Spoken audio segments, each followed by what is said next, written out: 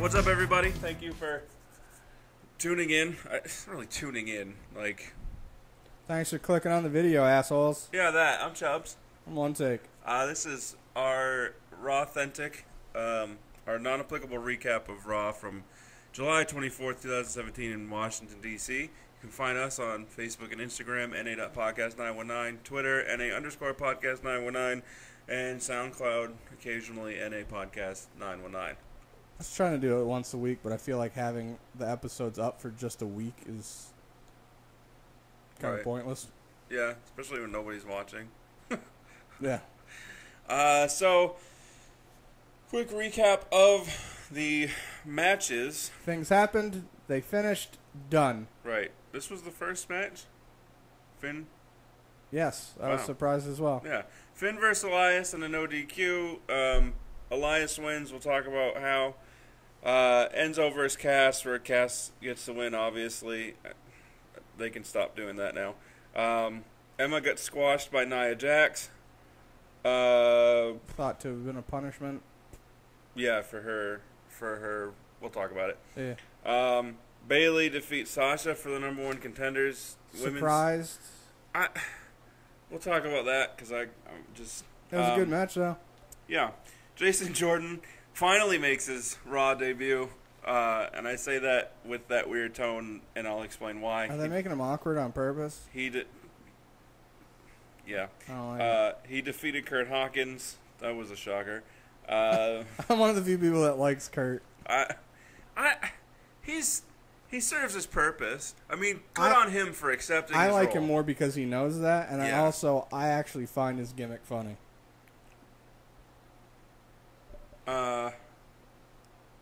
Yeah, who knows? You lose your place? Yeah. No, Revival versus the Good Brothers. Oh, yeah, my bad. Oh, Revival won. Yes. I remember. Yeah, because the Hardys came out and distracted because the Good Brothers probably would have had the win. I just didn't take notes. I'm going off of One Take's notes. Yeah, and I wrote notes based on them being for me. And then Dean and Seth, in a somewhat mini Shield reunion, which we'll probably talk about on the Rumors episode, defeated Miz and the TOWARS. And the TOWARS. To end the show. Now, if you've been following along with us, you know that I've had a certain level of disdain for the WWE product over... Do they, though? Because sometimes I wonder how much stuff we talk about while we're recording and the other stuff we just talk about. And I know last week for sure, because I had numerous complaints. So if you listened to last week's episode, you know what I'm talking about. Yeah, so all 5 people? Right. Well, we're two of them, yeah. So we kicked the show off with Roman, Joe. Actually, let me start that over. We had. I don't care about the recaps that they do. I don't want to recap their recap. No, I just I put it in order of what happens throughout the entire show. Just if we have to go back and look at stuff, or it also sometimes throughout like a month I'll go, all right, I wonder how many times they did other recaps. That's why I'm always complaining about them doing recaps. Right. It's because I write it down. Right. No, I just meant as far as I started reading it, and then I realized that it was a recap, and I'm like, well, I don't need to recap the recap. So, Kurt to the ring announces that Jordan's first. Did he announce it? Well, so he came to the ring and he talked about being excited and catching up with his son, and then he said how Jason Jordan was going to have his Raw debut. Gotcha. To go back and not digress, I don't know how Kurt does it. But every time he comes out to the ring, he finds the way to look more excited about the "you suck" chants. I don't know how he does it. Like, how can you up your happy about that? Like, this week he was almost like jumping up and down and like orchestrating the crowd. And I was just like, well, I mean, for his character, he's got to be extra happy now that he's discovered that he has an illegitimate son. No, which totally makes sense. It's just like I think I've said that every week since he's been back. He was more excited than last week. He was more excited. How do you keep doing that? It's the drugs. Just kidding. He's not on drugs anymore.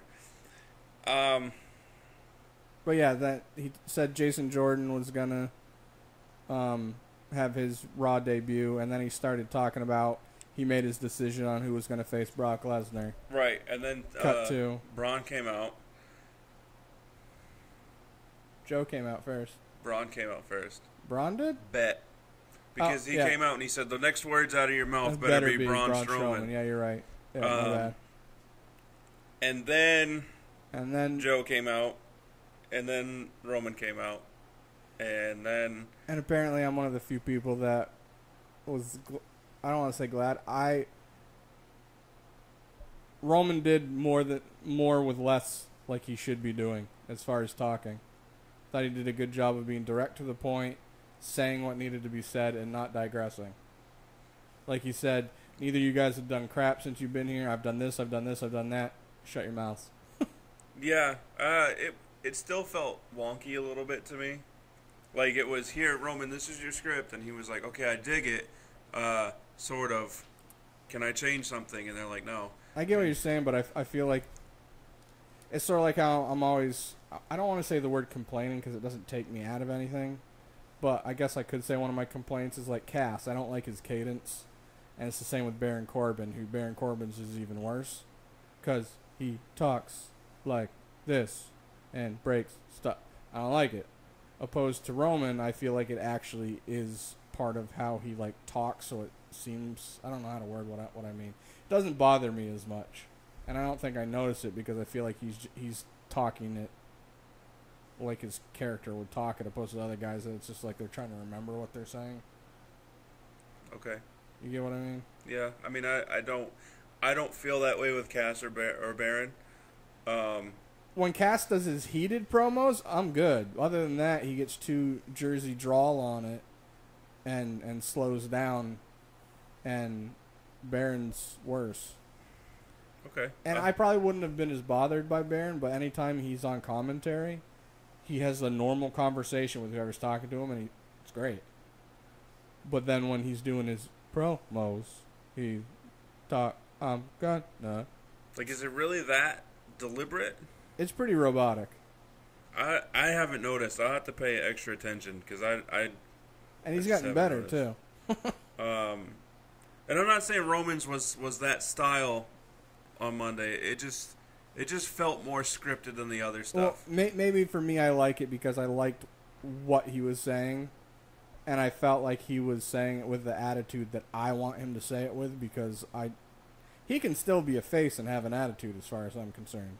Yeah. I mean, you're a big, strong man fighting each other, and there's a thing called adrenaline and aggression and bravado and testosterone and I don't expect people in a competitive sport or situation to just be like, oh, I'm a face, so I got to be all calm and cool. Right. He took a shot at the Battleground crowd. I laughed. For having been quiet during the main event. And Battleground in general. I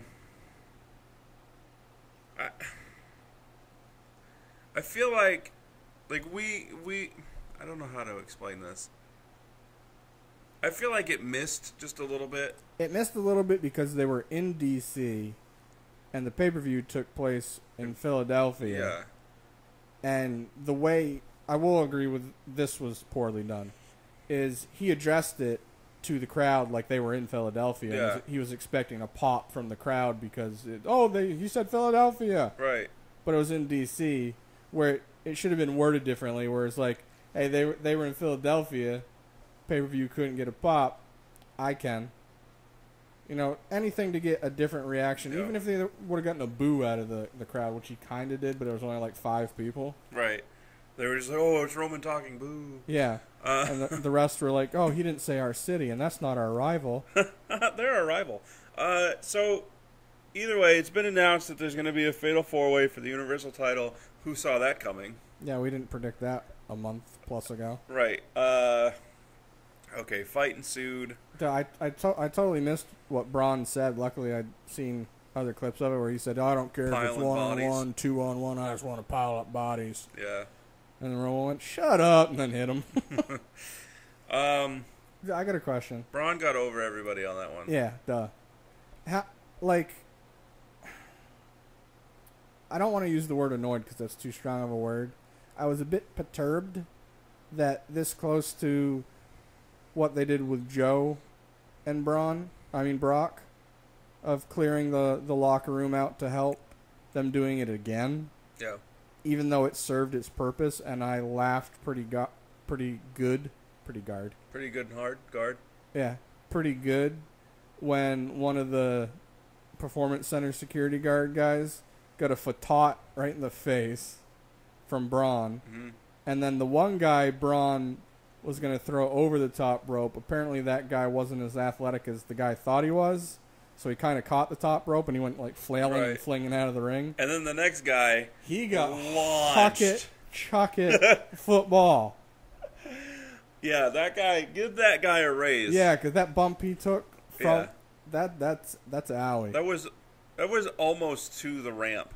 Yeah, and it's not like, I mean, those are pads out there, but it's not like... No, they're hard pads. Well, it's better than the ones they use at house shows. The ones they use at house shows are like the ones we used to have in like elementary and high school, the gym pads. Oh, yeah. Yeah, no, that was... But still, it's on concrete. You gotta pay me pretty good to take that bump. No, they can't pay me to take that bump this juncture in my life. I mean, when I was younger, maybe. I would take it, and then I'd need to be able to retire, because I'd be broken. I'd be in a wheelchair. I'd be broken chubs. My back can't take that. So, Elias singing his song. Excuse me, I burped. You probably heard it. Whatever. Finn comes out, and I'm not like this feud. I've been fine with because they needed to find a way to get Elias some TV time and whatnot, and I'm okay with because he's serviceable in the ring. His gimmick is remotely funny to me, even though they don't have him drifting enough. Yeah. I'd still like to see him in the background during a segment, just walk through strumming his guitar. Of course, they could do that to set up other feuds later down the road. You never know. Right. But how many times can they have him play a song and have whoever he's having a match with interrupt that song? Every time. That would be the correct answer. And if you do it 3 weeks in a row, I'm done with it after week 2. Yeah, it'd be one thing if he was the face and the crowd was super into the songs. Yeah. But he's the heel. Yeah, the crowd doesn't care for the songs. Nobody wants to walk with Elias. Wouldn't you... Sorry, it's funny to me. Wouldn't you think it would get more heel heat if it went too long? Yeah. Opposed to cutting it short and getting... Oh, we get a quick pop from, yay, Finn's here. You know what I mean? Yeah, no, I agree with you. And I'd much rather, instead of them having Finn's music hit or whoever he's going to wrestle against, just come out and go, just with a mic, just here, shut up already. And then their music hits or something. I don't know. I really, are they missing a boat by not having Elias be able to feud with Aiden English? No, just me? They could have a sing-off. Which I know has been done. Cass and Aiden did in NXT. Yeah. But I just think that would be funny. So Elias gets the win because Bray appears and hits Finn with the Sister Abigail. I like how they did it. I like how they did it as far as I was expecting him to be in the ring and then grab Finn. Not the lights came on and he already had Finn in, already full motion to get ready to Sister Abigail him. Yeah. So I like that. Yeah, the lights came on and I was just like, oh, it's already happening. Yeah. Yeah, opposed to, all right, now he's going to grab him and do it. Yeah. Because I feel like because then I feel like you have less of a chance to reverse it. You know what I mean? You come in, the lights are on, and he's already here we go. Yeah. So yeah, I like that as well. It's whoa, what you doing, brother? So this is where I had my first issue with the episode. Going to commercial after the Finn and Elias match, they said, coming up next, Jason Jordan's Raw in-ring debut. Keep in mind that was coming up next. And they'd already said twice in the show, if I remember correctly. Kurt said it was going to be his debut during his in-ring part. And then there was another thing before that, I thought, where they said Jason Jordan was going to have his... Or maybe that's the one you were talking about. Sorry, I didn't mean to interrupt you. No, it's okay. Either way, you're... No, that was the only... Kurt mentioned it, and then the only real... they put up the graphic for it. Yeah, that's what I meant. Yeah. and said it was up next. This was at Okay, 45 minutes into the show. Right. His match didn't come until 2 hours and 14 minutes into the show. How is that up next? Well, technically, it was preceding what it said, so it was next. So I mean, there was 1, 2, 3 matches, and at least half a dozen or more little segments and little stuff. segments and interviews between up next and it actually happening. Yep. And it's not the first time they've done it, but this is like the most extreme Yeah, that I can usually remember. it's like up next, and you come back and it's one little segment, Yeah. and then it goes to like they had a few weeks ago, like a month ago, it was Goldust and R-Truth, yeah. and it was for their first match. It was like up next, and then it was a Goldust promo, and then there was another match, and then it happened. But this one you had an hour. like an hour and a half. Yeah. Like, how does that happen? Was he late getting there? Maybe he wasn't. They wasn't there, and they were just like, all right, well, just roll with everything else. That's a possibility, but either way, because I mean, then there was even they did the recap of the Kurt and Jordan interview. Then they did a Kurt interview. And I'm like, okay, they're really pushing for this match to be next. Right. And then it was Enzo. Yeah. Then it was another commercial. Nothing happened between the commercial after the announcement and then the next commercial. Right. It was an interview, a recap, an interruption, a quick backstage segment, and then a commercial. See, those are the things where if I paid tickets and was there, those are the things that would annoy me. When you're sitting at home, it's one thing. Yeah. But if I pay money for a show, I don't want to be looking at a jumbo screen watching what I could be watching on TV. That's why I'm here. I want to see stuff in the ring. Exactly. So, Enzo and Cass, again. Cass, are they done with that feud? SummerSlam, probably. I don't like... If you're going to have... people can't see what I'm doing, but I'm raising one hand up, signaling a level. Like, you're going to have a monster of a superstar. Yeah.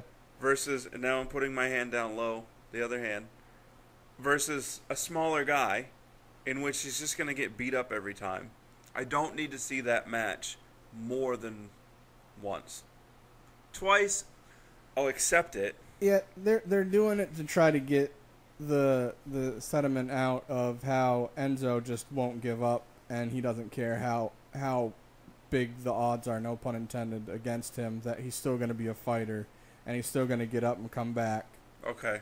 Which I get, but I also agree with you where it's just like I don't need. There's a better way to do it. And it's not like they're going to have him sneaking a win in. You know right. what I mean? Yeah. There's no way he's winning a match against Cass. If anything, just have it to where he just comes out and he's like, yeah, I'm still standing. Cass comes out, big boot, leaves. Right. You don't need to keep having a match. We know that Enzo's not winning the match. Unless he wins the match at SummerSlam because Big Show interferes. I figured it was actually going to be Show. But we've seen Cass destroy Big Show on 2 straight weeks. Which I get why they're doing it, obviously, to put Cass over, but I'm still not a fan of how they're doing it. Obviously, the show's going to be done probably after WrestleMania. Before WrestleMania? Yeah. Yeah. So, I was going to say, so it kind of defeats the Big Show's purpose, because if he's putting Cass over the way he is putting Cass over, that means nobody else can be stronger than Cass. You know what I mean? That's had a match with Big Show. Like, technically, he's kicking the crap out of Big Show more so than Braun did. Yeah.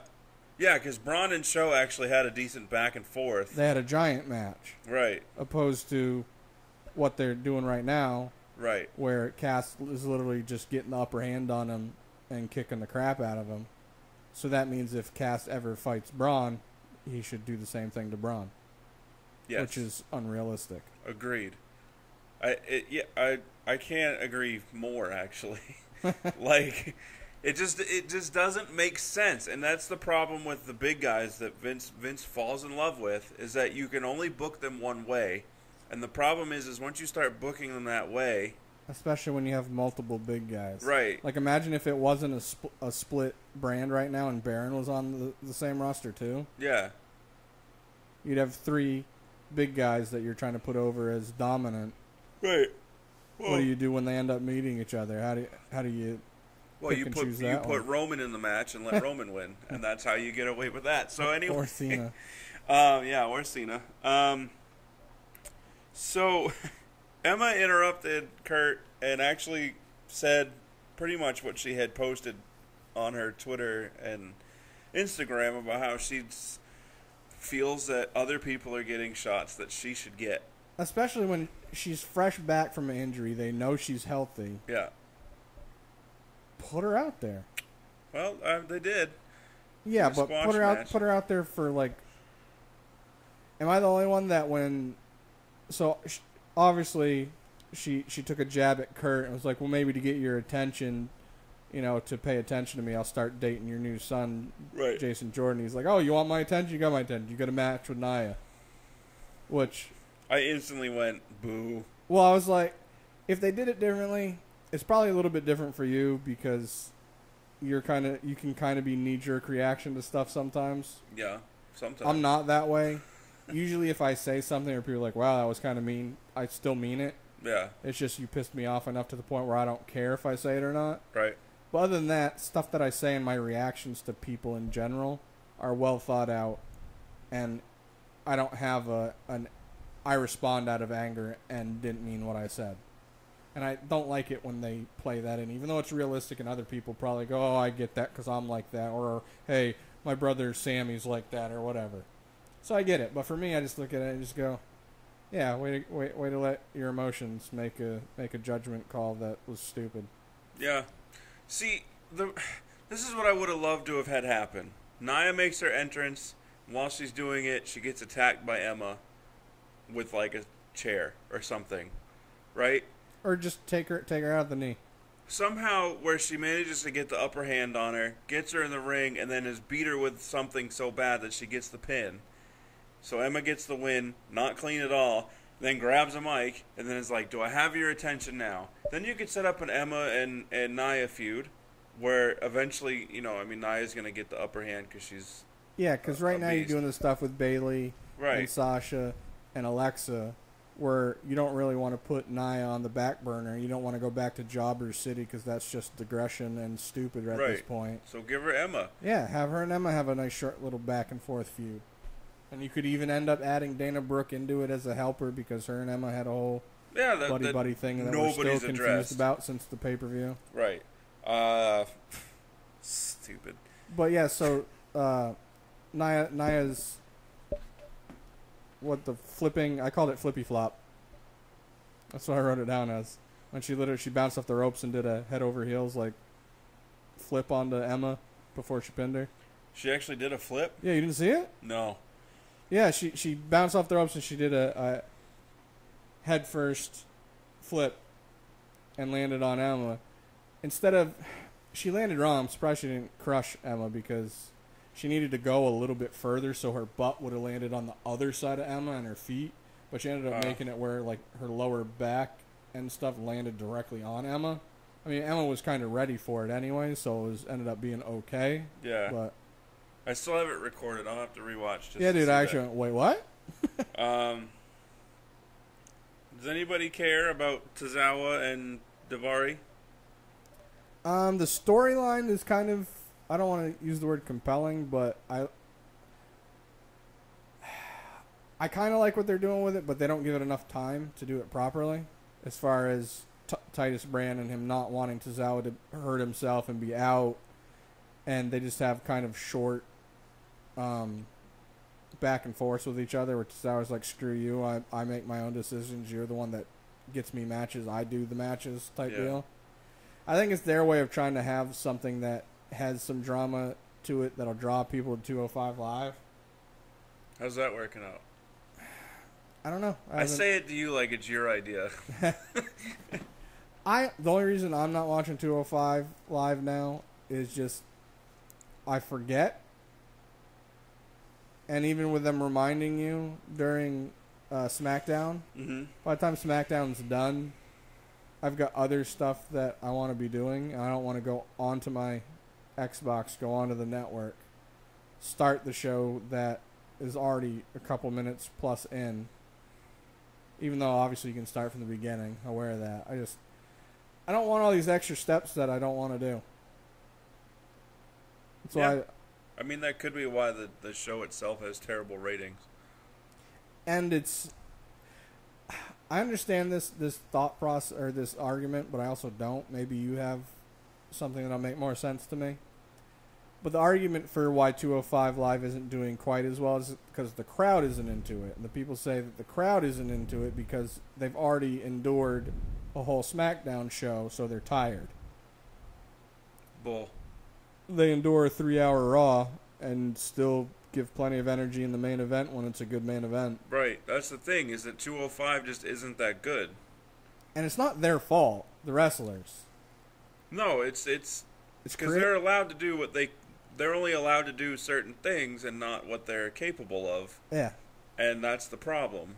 And then you can also see, I've said this before, and I don't know if you've like fully noticed, but you can tell on Raw when they have a cruiserweight match that once they even see a cruiserweight coming out, the crowd is instantly just out of it, and that's WWE's fault. Yeah. Because they literally, while watching on TV, they basically, for lack of better terms, no-sell the cruiserweights.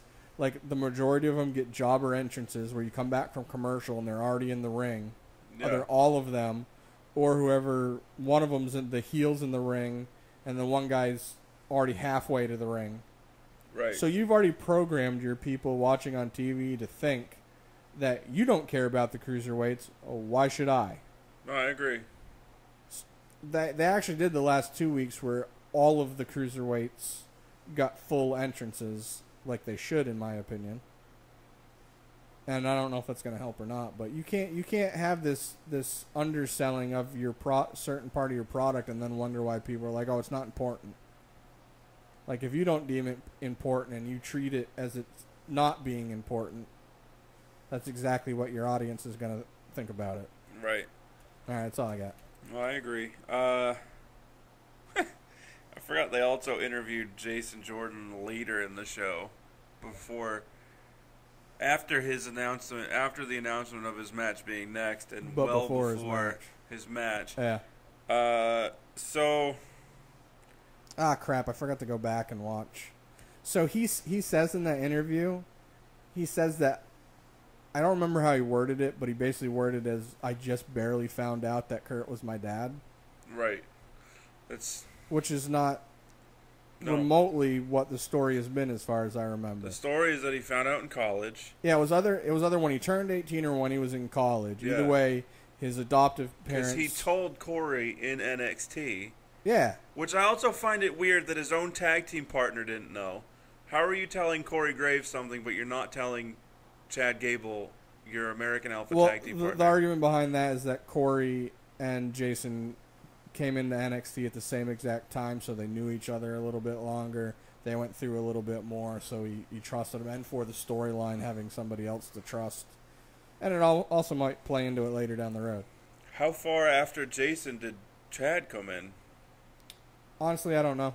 I just know that Jason and Corey literally... Because I don't ever remember them as singles. Oh, no, they were... But you could still be in the Performance Center for a long time. Right. Depending on who you are. I mean, they were a tag team for a couple of years. Yeah. Maybe three. Like, yeah. How do you not tell... Like, you're going to war with this person in the ring in tag team matches. How do you not share... If they were bringing Chad... Personal aspects of your life. If they were bringing Chad to Raw, or he was already on Raw, it probably would have been him instead of Corey. Or both of them. Since he's on the different brand, it wasn't as easy for the way they think about it. Here's what if you're going to break them up anyway, right? Bring them both over, and then find out that Chad was the one that told Corey. So then Jason's mad at Chad, and then Chad ends up going back to SmackDown or whatever. Yeah, but from what I understood is they didn't want to technically break them up. I know, right? All the other tag teams you are. I quit. But anyways, so he was saying in an interview he just barely found out. Like he was alluding to in the interview that he just found out in real life, his character, that last week he just found out that Kurt was his dad. Yeah. So Jason got confused about reality and character. Yeah. Because in reality, he found out the week before. But his character knew since college. His parents told him he was adopted. He hired a private investigator. They found his biological mother. Then his biological mother told him who his dad was. Yeah. And then he decided not to tell anybody because he wanted to do things and make a name for himself without others saying, oh, you only got it because of who your dad is, or handing him stuff because of who his dad was. Right. But now, going forward, that's going to be the story anyway. Yeah. So I mean, I get it. It's just contradictory and... Yeah. But either way, once I heard him say that, since I just found out a week ago that Kurt was mine, I was like, no, you did. Right. But Jason Jordan WWE did not. Right. I'm telling you, there's something not right about this in that I'm telling you that they're rushing it because somebody forgot something. I don't know. I mean, like there's just so much inconsistency with the story, and it's just a bad angle, pardon the pun, that I just feel like angle. I feel like they had planned it in advance, but then somebody forgot to continue the planning, and they were just like, well, what do we got? Just roll with it. I think part of it was they weren't 100% sure on which one of American Alpha it was going to be until the week before. Right. Which to me, that shouldn't matter. It should still be the same story regardless. Just make them both. Say he was in it was college. Who's to say that he wasn't seeing multiple women? You know what I mean? Because when they first debuted on Maine, American Alpha, people were like, okay, well, that would be cool if they did a storyline with Kurt Angle. Right. Because they used to have Team Angle with Charlie Haas and Shelton Benjamin. Right. This would be just Team Angle 2.0. Right. I would have enjoyed that. Also, I'm just gonna skip ahead to the Jordan match because we keep talking about it because WWE is dumb with how they did it. They actually did an interview with Kurt Hawkins in the back, which is rare. Yeah. And he said, "I'm just gonna go out there and smack him in the face," and he did. So Jason Jordan. I mean, I'm going to say, am I the only one, but we've talked about it. Am I the only one that thinks Jason Jordan should use the angle slam as his finishing maneuver? And by the way, you're not the only one just in this room. There was another podcast that I watched that they were like, oh, I was totally expecting the angle slam. And it looked like he started to do it, but then was like, wait, I don't know how to do it. Am I allowed to do it? I'll just do this weird neck breaker. But didn't tell Kurt Hawkins about it. No, I think he wanted to do his own variation, and also, the finisher with Chad Gable with the two of them, where he throws him to Chad. So I think he wanted to do it. He wanted to do a double homage, where it's like I want to do like a Kurt Angle slam type, and I also want to do the thing where I used to throw the dude to Chad, but I'm going to do it to myself. Right, but so it's like he started with the angle slam because the way he had him on his shoulder, and then threw him up. And I think he either had goosebumps, too much adrenaline, or something. But he ended up. It looked like he bailed on trying to do the start of the angle slam, and then grabbed him differently. Yeah, a little bit. Like he put his hand over the back, or his arm over the back of Kurt's head. No, I'm gonna have to. I still have it recorded. I'll have to rewatch because it didn't look natural either way. No, it looked like it was the first time he'd done it. Yeah, like legit the first time, not the first time on TV, just the first time. Yeah, which he probably practiced it in his head, maybe at the Performance Center before the show, maybe once, or just went through it with Kurt. Or last week when they told him he was coming to Raw and he needed a new finisher. Yeah. I mean, it's definitely a move that I'm interested to see once he gets it ironed out. Yeah. Because it looked kind of cool. Agreed. So, explain to me how a month ago, we go from WWE not knowing what to do with Bayley to wanting to maybe keep her off TV for a little while. So they literally even played the injury angle. To all of a sudden, she's now the #1 contender for the women's title on Raw. The only thing I can guess How you doing that? The only thing I can guess is based off from her being on Stone Cold's podcast, and I guess she talks to Vince quite a bit. My thought is that she went to him and said, you know, instead of taking me off TV, let me stay on TV. Give me a title shot. And let me be a little bit different. Let's take steps on making me, because the last 2 times she's been in the ring, she's been a lot more aggressive, a lot faster pace, and staying more away from the and like her. I mean, she did do her little ponytail tug thing once, right? But other than that, like the move where she puts him in the ring, rolls out, and then she does her little floating dolphin. She like half-assed the floating. She like rolled out and just did it real quick and like ran right at Sasha. And, I mean, it didn't look bad. Right. I'm just saying, like, I could tell that she was being a lot more aggressive and doing things a lot more with what seemed a purpose. And that would be multiple weeks in a row. So I'm thinking they were just like, all right, instead of taking her off TV, let's see, since she is kind of a cash cow, let's see if we can switch it up enough where fans won't be mad about it, which I don't know why they would be, because you can still be happy-go-lucky and aggressive in the ring. I don't get the stigma.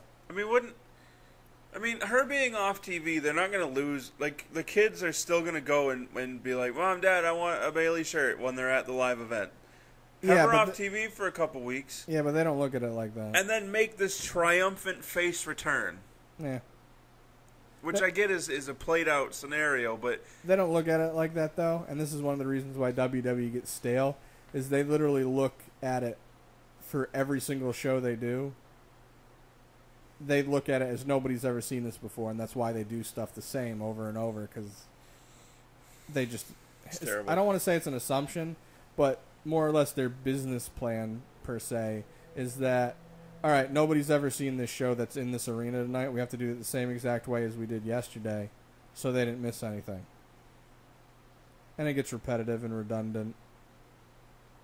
Yeah. And overdone. I'm trying to think of other words that mean so the either same way, exact thing. Bayley's the new #1 contender. And what was a really good match. I don't want to say it made me feel bad for Sasha, because I don't generally feel bad for people, but for the sake of discussion points. It's she's gonna turn heel. Yeah. Because of this, so I get it. Assuming she does turn heel. If she doesn't turn heel, I don't get why they did what they've done. It's gonna end up going that way, but I don't really know how soon, obviously. It would need to be soon for the payoff. If it's not until like Mania, then this last week, this whole storyline with Sasha and Bayley is for naught. Now, see, what I was thinking she was gonna do to turn heel is, I don't want it to go this way, but it probably will, is Bayley will beat Alexa, get the belt. Yeah. And then Sasha will say, hey, we had that good match. Give me a title shot, buddy. And then they'll have maybe a feud back and forth for a little while. I say that Bayley wins at SummerSlam. Sasha goes out to congratulate her and then attacks her. See, I'm not saying you're wrong.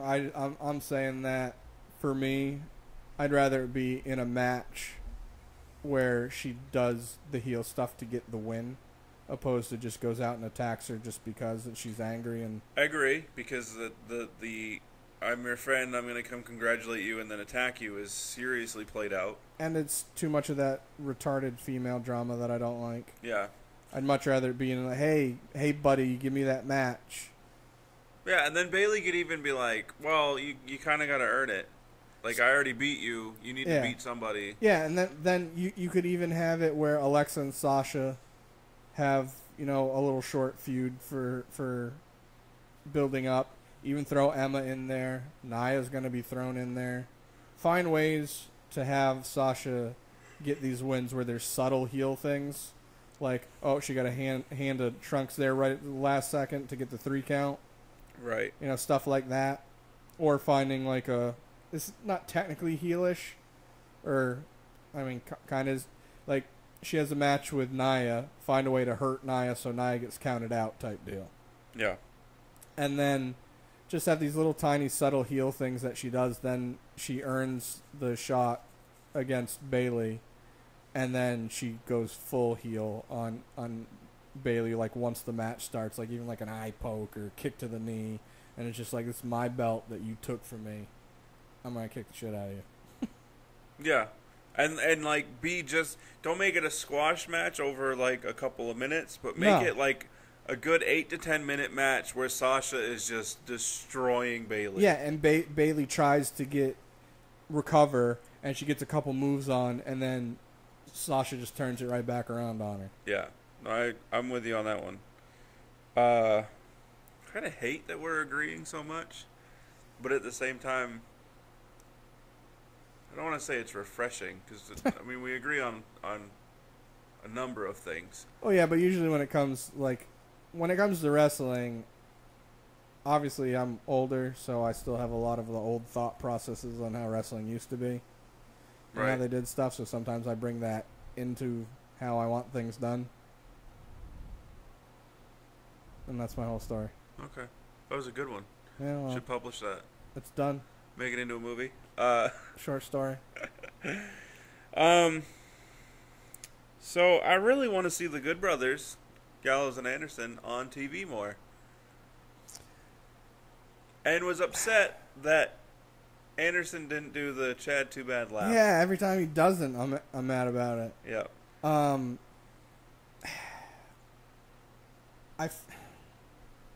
I feel like Luke's calling people nerds is lost on a lot of people. Because I feel like he's doing it intentionally because he does it in his normal life, like when they're traveling and stuff. Yeah. And they do it in like other segments that aren't on TV. But I feel like it's lost on a lot of people. Like I feel like he's intentionally doing it because it's something that they do back in the day. Like, who calls somebody a nerd now? Nobody does, because it's like whatever. No, but like the way he does it. Oh yeah. Like as an insult and whatnot. Like right. They don't do it like. So I feel like he's doing it as a mockery and because it's funny to him, and it's funny to Carl, but the crowd is just like, oh, okay. Like, they don't get that he's, like, making a joke of basically their characters. Yeah. Yeah, nerd, for me, should get a similar pop to stupid idiot. Nerd. Or at least in my head it does, anyway. It does to me. So. I say it right along with him every time. So like just before he said it, he goes, yeah, because you guys are top, and I went, nerds. Yeah. I did, too. LB looked at me weird. So Revival got the win over the Good Brothers. Yeah, because the Hardy Boys music hit towards the end of the match. Right. It was a pretty decent match overall, I guess. It was a little bit slow, but... So, here's my question, and this is going to lead to our Rumors episode later in the week. Okay. Revival and the Hardys going to have a feud. Yeah. Obviously. The Good Brothers just lost to the Revival. It was in the clean win, though, or loss. So, obviously, the Good Brothers are not getting a title shot anytime soon. Could be a fatal four-way tornado tag match. Title takes SummerSlam. All tag teams. If they weren't going the direction that I think they're going, there would probably have been a multi-tag team match at SummerSlam.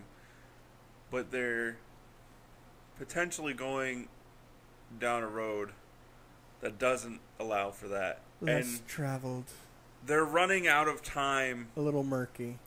They're running out of time for the setup of SummerSlam matches. A bit broken.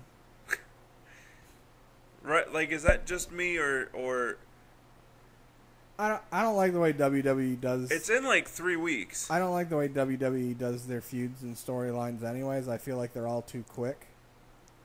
Yeah, and there's no build up. Yeah. And we're about to have the second biggest show of the year for wrestling. Right. And you're going to have... And SummerSlam's joint. Yeah.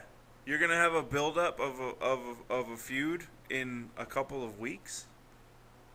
No. Like, if you haven't started it already... I get that they want to be like, oh, and by the way, guess which match just got added to the SmackDown card? Right. I get that, but it should still be a feud that's already happening. Or one that had some, Easter eggs laid for it type deal. Right. When I say Easter eggs, it's just because that's all I can think of on the fly. Yeah, the one that I'm talking about, that we'll talk about Sunday, whatever. Oh, it'll be on Sunday. We'll talk about it Saturday. All right. The Easter eggs are for this team, but not, well, never mind. I take that back. Because we'll talk about it, I guess, briefly. Talking about Eric Rowan? No. Oh.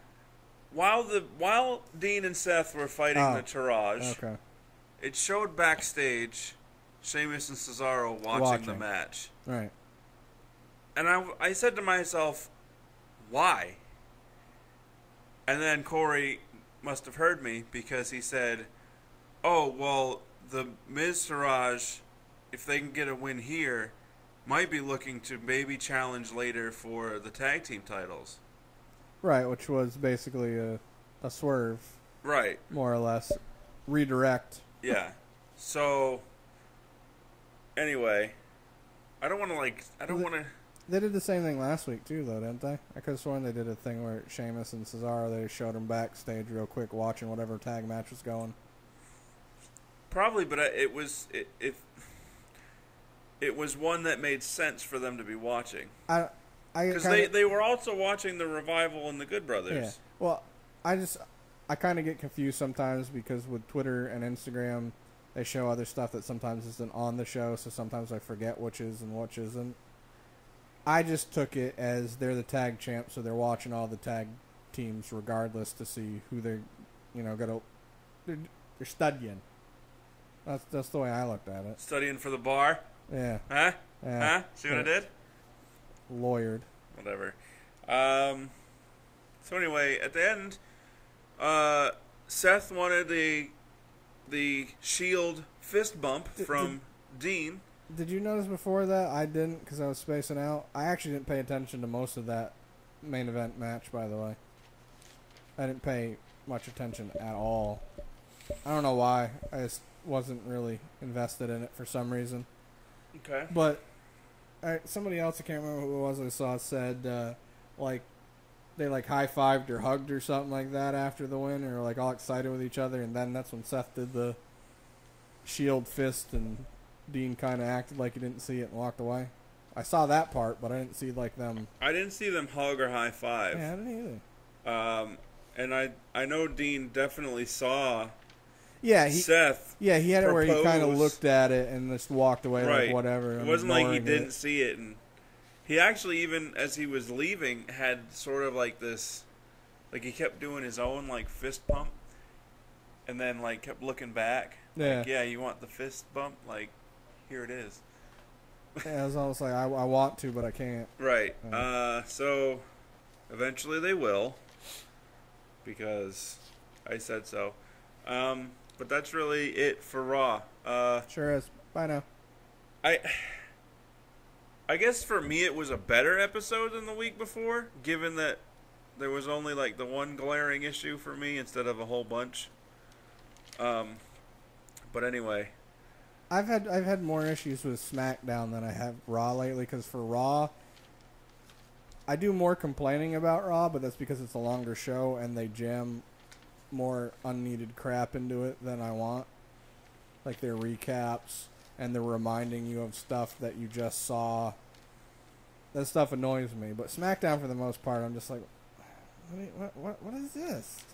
I don't know. I feel like aside from the women's division, I've been that's more of it probably a little bit more into SmackDown.